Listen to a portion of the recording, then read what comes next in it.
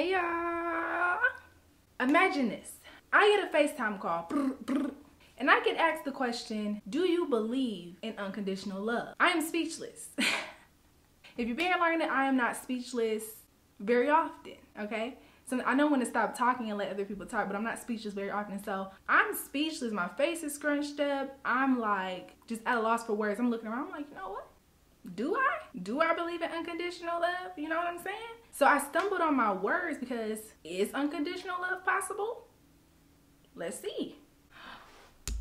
Is she on? She's on. I ain't did this in a minute. Oh gosh.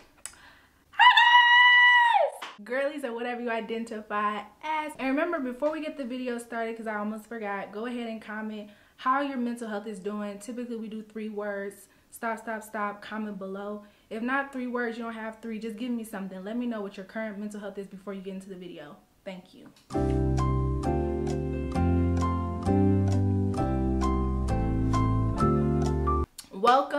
Welcome back. If I'm not your best friend by now, I will be by the end of this video. Today we're going to talk about unconditional love. I'm going to throw a story time in there somewhere, I'm sure, but I wanted to talk about this because after that FaceTime call, I really had to think about it. Like, we were talking, I'm like, is it just with your children? Is it with people? What does it mean? I'm just started thinking about how society views unconditional love and things like that. So I have 2 people in my life who are going through very similar situations. When I say similar, I mean very similar. They're both dealing with somebody that they used to deal with, and they were dealing with some mental health stuff. The person that they were dealing with, they're in eerily similar situations, right? And then they're using that unconditional love in 2 completely different ways. One is bound by it, like I can't let go. Like, unconditional love is I'm here no matter what. And then on the other hand, the other one let go in the name of love. So that's where it came from. Yeah, let's get into the video. All right, I see me looking at my phone, you know what I'm saying? I'm gonna kind of break it down. The situations are pretty much, I have one friend and I have another, and they're both dealing with somebody that deal with mental illness and things like that, but they're both dealing with people who are not necessarily taking the steps that they need to help themselves. And so the one friend that's bound by unconditional love, she's taking it even if it's hurting her. She's taking everything that comes with it, if there's any manipulation involved, if there's anything involved. And she's more on the side of therapist. She's more on the side of that's what she wants to do and stuff. She's more on the side of fixing, not wanting to leave people out to dry, not wanting to just abandon people, quote unquote. And probably because of things that she's been through as well. That's kind of her heart. So on that hand, that's where she's using unconditional love. On the other hand, unconditional love is she's accepting them where they are, for who they are, without judgment, from a distance, because it is starting to leak on her life and harm her. And she's using unconditional love in a way to say, hey, you gotta help yourself. I can't allow you to damage me. And she just loves from a safe distance. So by those 2, you can kind of see, like, one again is bound by love, the other one is more like using unconditional love as a I'm loving myself, it's freeing, I'm letting you go, I'm putting you at a distance. And that's unconditional love by probably not enabling, keeping them accountable, things like that. But we'll get into that. So that's that. Now, because this is a topic that I feel like has so many different answers, I feel like it's a topic that people often try to figure out. It's kind of philosophical. I went ahead and reached out to different people in my life, some super close, some friends, family, men, women, and I wanted to go ahead and show my responses. So I'm going to place them up and we're going to go over them and see what is unconditional love to other people. First, we're going to put up what the person that said is bound by unconditional love, their response. So the question is, what does unconditional love mean to you? They say, unconditional love is a type of love that's very rare to find. I feel like it's something close to the love God has for us. I'm not really sure if it's possible in actual relationships. I feel like family, like kids, and maybe your parents can have unconditional love. You would have to really go through some stuff with your partner to know if they love you unconditionally. Like people that have been married 40+ years probably have that. Okay, so I'm gonna comment in between between these two. So with that, I think we can kind of decode it. It's rare to find. That's possible. I'm not sure, but I really want to touch more on, you really would have to go through some stuff with your partner to know if they love you unconditionally. And that applies for people that are like 40 plus years in. So me personally with this, I think that that is something that people view when it's unconditional love. Is like that ride or die, like having to really go through stuff like, do you love me unconditionally? And the thing that kind of trips me up about that is, how do I explain this? It's like, okay, if it's not in my character to be malicious and mean and stuff like that, you know what I'm saying? It wouldn't be that hard for the person to love me, right? Now, if I have a mean streak and I'm malicious and stuff like that, what they're saying is you have to kind of go through that and see if that person still loves you, right? That's kind of what I got from it. Then we go to the other person that I said was more like they accept the person for who they are, where they're at, but if it doesn't work for them, you know what I'm saying, they keep a safe distance. That is how they show unconditional love. So this person is also a female or woman, and she's saying, in my opinion, unconditional love, generally speaking, means to still love something or someone no matter what they do. No matter how well they do or how short they fall in the eyes of a person, they will be loved regardless. Speaking for myself, unconditional love means to love a person no matter what, but the love may change due to certain conditions because I am a human and not God. So I like that too. So she kind of separated it and said, generally speaking, then what it means directly to her. And for her, what it means directly to her, where she says unconditional love means to love a person no matter what, but the love may change due to certain conditions because I am human, not God. Now, I want to pause there and pose the question. If the love changes, does that still make it unconditional love? Is unconditional love, I love you the same way, the same amount, the same intensity, no matter what? Or is it just overall, I just love you, even if I love you less? You get what I'm saying? So that would kind of seem like a measurement when it comes to love. Okay, I'm gonna call my daughter. Hello. Hey girl. Huh? How are you? Good. Okay, I got a question. What'd you say? I have a question. Okay, what's the question? What does unconditional love mean to you? That a person will love somebody no matter what. Okay. Thank you. Okay, I'm gonna record this video. I'll call you back. Love you. Okay, bye. That's coming from an 8-year-old, okay? That's her simple answer. Next, my madre. It means loving someone without strings attached. It's like saying I love you no matter what, but at the same time, it doesn't mean allowing someone to walk all over you. You can love someone but not have them in your life. Now, that's the side I lean on. And it's like, is it conditional until something happens and then there has to be conditions? When do you decide, like, I'm gonna love somebody unconditionally? You know what I'm saying? But this I actually agree with. And I think that what happens is people equate unconditional love with a person still having access to you. And I don't think those two things are synonymous. I think that you can love somebody from a distance. You can love somebody and not ever speak to them again. So it's like, does it change because of the way the love is now given? But I believe that too. Like, you don't have to have somebody in your life to love them. Sometimes, depending on what they do or what happens, I feel like in order to still maintain that love for a person, sometimes you have to remove them out of your life. It's like me, like with the two situations I was telling you at the beginning, if I'm understanding that it's something going on with your mental health, I'm understanding you're not in a place that you want to heal or work or unpack your childhood trauma, go to therapy and stuff, I can't force that on you, but I can say, hey, you're not making any steps toward helping yourself. And because of that, because I must protect myself, I can no longer be in direct contact with you. And that's whether I'm limiting it or whether I'm just completely shutting it out. And we may speak again, we may not, I don't know. But I feel like that's a form of love too. Also, sometimes in those situations, you can become enabling. If you're doing all these things for a person or you're constantly there and all that stuff, sometimes access, to me, sometimes access can be enabling in itself. That's like, to me, with certain toxic relationships, like you think that you're forgiving, but you're teaching this person that it's okay to treat you a certain way. Some people will see things and be like, okay, I should not have done that, let me fix it. But we see oftentimes when you let people get away with certain things, they don't say, okay, come to my own, it was wrong, that's it. That's why sometimes leaving the relationship is a form of love. It's a form of love for yourself, and it's a form of love for the other person, because it may push them into growth. It may not, but it could. So I and most on this side where you don't love them with a strings attached. That's how I love. I feel like at this particular space in my life, I have a way that I want to love people. It's not really contingent on what you do. It's not like, oh, okay, you have to behave this certain way for me to love you. It is once I decide, okay, I care for this person, I love this person, I want to love a certain way, openly, freely, honestly, kindly. And if I feel like something's happening to where I cannot love that way, where I feel like I have to do tit for tat, I have to do this and I have to move like that,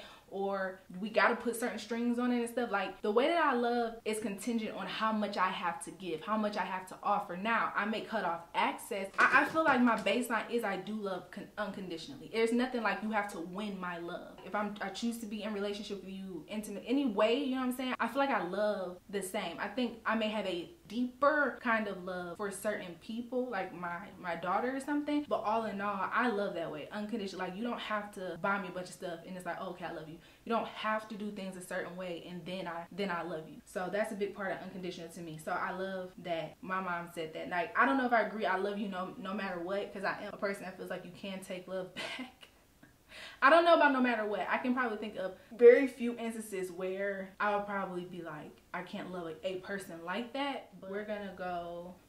My stepdad said, it means until death do us part, there is no condition to make you leave. So that sounds like marriage. That sounds like that 40+ year thing that I said the first person said. But I was like, is that serious? Are you being serious? But he kind of just said, it's what I'm doing right now. So the way that he loves my mother is unconditional love. So that's more, I don't really know. You have to kind of witness their relationship to see what that's like. But that's that. And that's come from a man. He has a Catholic background and they are 40s, 50s. In those ages. I actually asked somebody I was kind of talking to, and I actually asked them over the phone, and they said, I don't know, I'm unfamiliar with it. So you have some people on that spectrum. So that's coming from somebody around my age, dating wise. They don't have children. I don't believe they have a relationship with their father. I don't think they have a great relationship with their mother either. I'm just trying to kind of help y'all figure it out. But they definitely said, I don't know, I'm unfamiliar with it. My grandmother said, you'll do anything for family. So it seems like her unconditional love means like you can do that for family. And I didn't want to dig super deep. I wanted to get very basic answers. So hers was, you'll do anything for family. So unconditional love, in that response to me, is to family. Don't seem like something you do with significant others and things like that. This last one, I'm gonna end up telling y'all a story time where I feel like I have experienced unconditional love. And it's a beautiful thing. So this is gonna be from the person I actually have had experience with unconditional love with, and they said, and somebody that's a forever friend. Their response was, the world changes and so do people, whether it be financially, health-wise, family issues, or even mental, but that, for some people, doesn't determine if they will continue to love you in the same manner, unconditionally, in my opinion. So it seems like they're more like, I love you through whatever changes and things like that, I can still love you in the same way. So it's about in what manner I love is what makes it unconditional, it seems like, in that response. I'm gonna move on now and we're gonna get into the story time. The story time, this is going to be where I experienced unconditional love, and I feel like this experience was big on why my heart is still open, why my heart has never hardened, why I believe in and know that there are good men and good men really exist, good people really exist, and to me this is unconditional love. So here we go.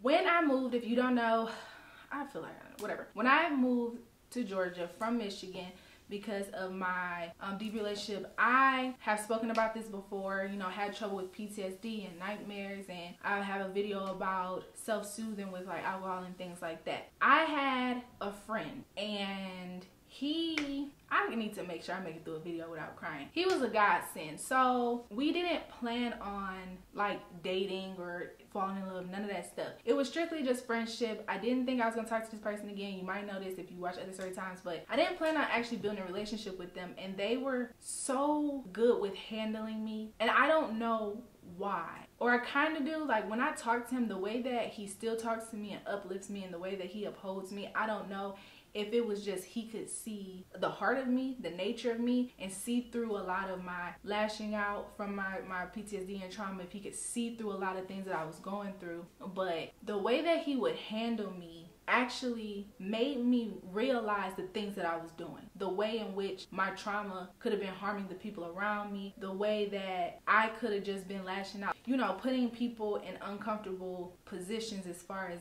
my behavior. And that relationship made me work harder in my healing. It made me, when I didn't like one therapist, I got another one. It made me go hard with losing weight. They would like sit on the phone with me and we would go to the gym together. They would help me talk through stuff. We talked about God. We prayed. I hadn't claimed the actual religion, but they grew up Jehovah's Witness and things like that. And even then we were still able to merge together. As somebody that can be impulsive or was impulsive and was like, oh my gosh, and emotionally not super stable and stuff, to come across somebody that's so mild-mannered, didn't curse, never cursed at me, never raised their voice at me, was very respectful. It was a couple of times where I think that, you know, they've had to say something to me, but they've always handled me so tenderly. It was like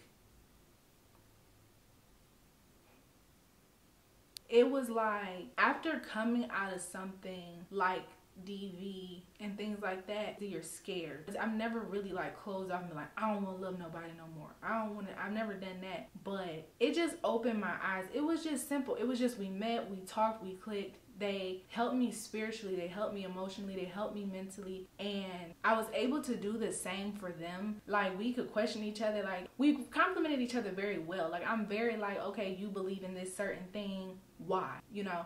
And they were going through their own thing with that, and vice versa. Like, we just really helped each other, not on purpose. Like, it wasn't on purpose. It wasn't like, I need you, help me do this and that. We could definitely do that, but that's not what it was. It was simply just us being ourselves, and I feel like that's unconditional love to me. I was going through the motions, highs, lows, being myself, the lash outs and stuff, and I think because they loved me properly, I never looked at it as, you just let me do anything, you letting me walk all over you. Like, ever.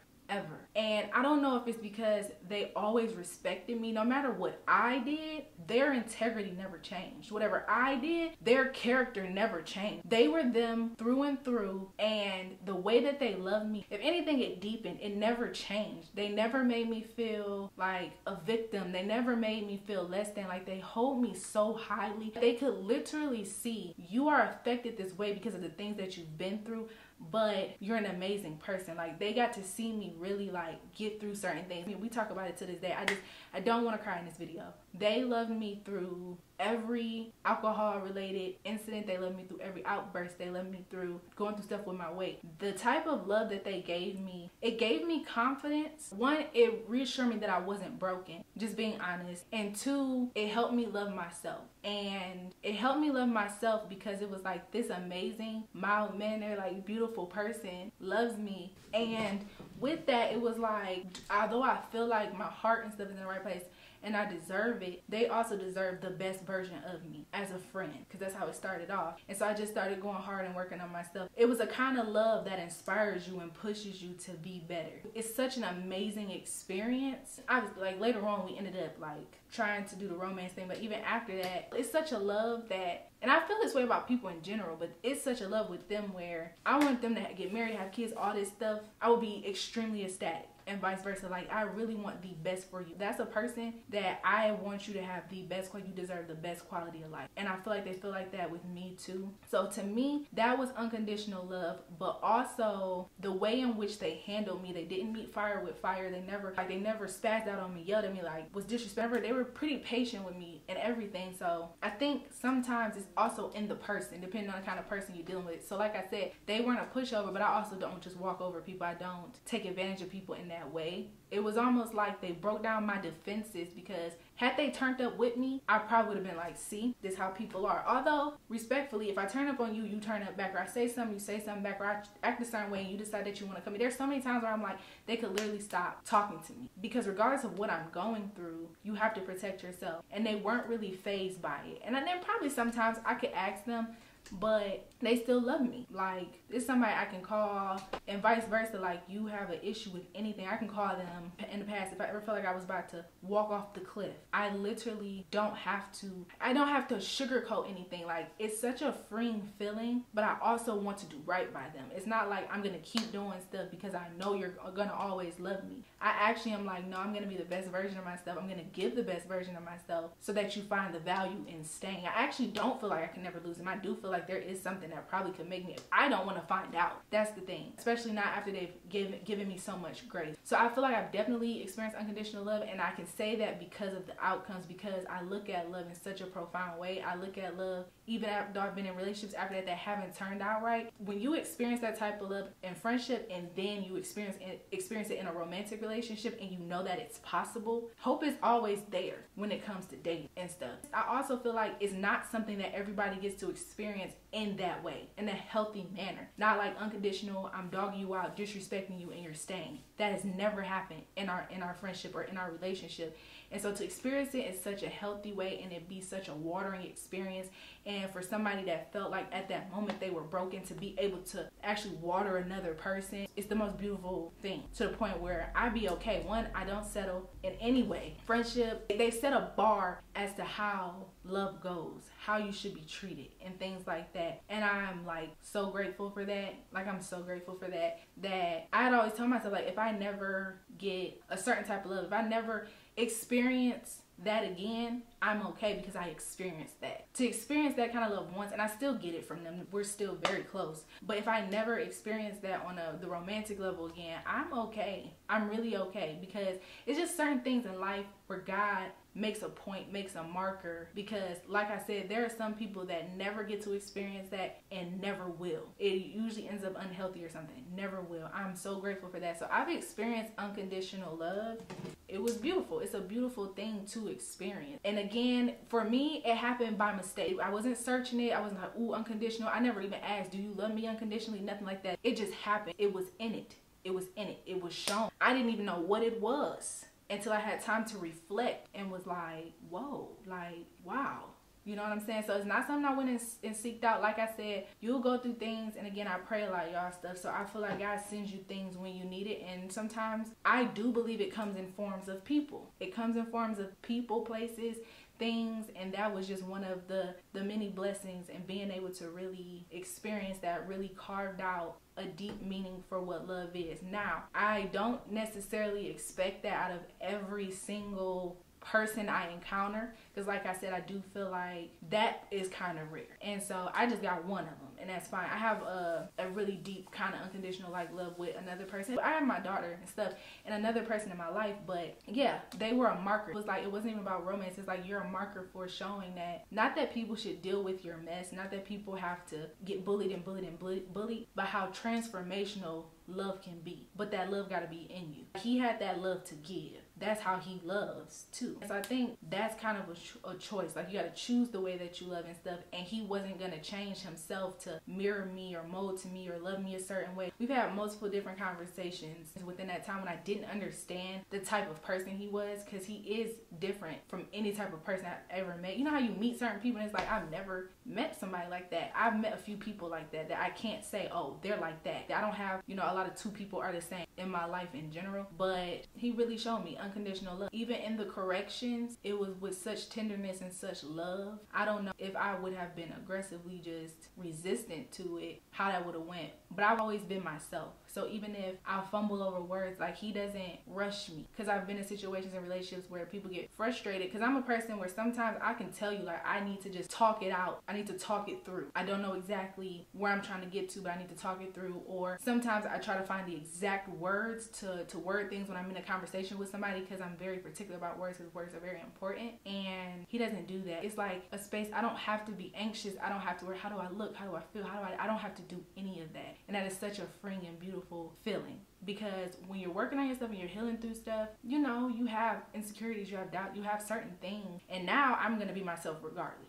of who I'm around. But in the moments I wasn't able to do that, it'll be a simple, hey, just say it. Like, don't think about the perfect words. Don't worry about offending me. I think it's his trust in me too that helped, where it was like, I know that you're not trying to be nasty or malicious or nothing. Just say it. Just say it however you need to say it. Don't look for the perfect words, because we can work this out. We can work through it. You don't got to do all the extra stuff with me. That makes me more careful with my word. That makes me so respectful. I don't disrespect a person or anything. It's just, it's little things. It's little things like, take your time. If he hears me struggling to even just, I don't know how to say it, I don't know how to say it, he like, just say it. There's no way to just say it. We'll figure out the rest as we go, kind of. And so for that, I'm actually extremely grateful. So that's my experience. I don't want to give too much in my take. I just wanted to kind of tell y'all what it felt like, because it's an uplifting, spiritual, God-like love. It's like you have those connections. That's the kind of love that is. And I aspire, of course, to have that no matter what. I don't want to give too much of my input, because I want y'all to talk to me about this topic and what y'all think, and did y'all agree with a certain person's response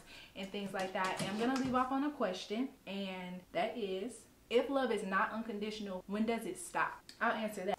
I feel like it stops when it becomes unhealthy. Unconditional love has a way of stopping when it becomes unhealthy. However, some people say in very unhealthy situations, giving that unconditional love and just accepting it and things like that.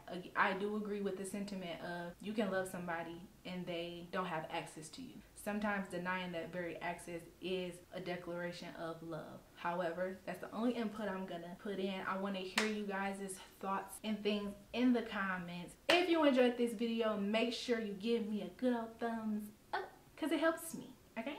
Make sure you like, comment, subscribe, and hit that notification bell so you know every time I post. And do all that good YouTube stuff that, you know, y'all know how to do. Remember that you create your own narrative. Until next time, bye, best friends.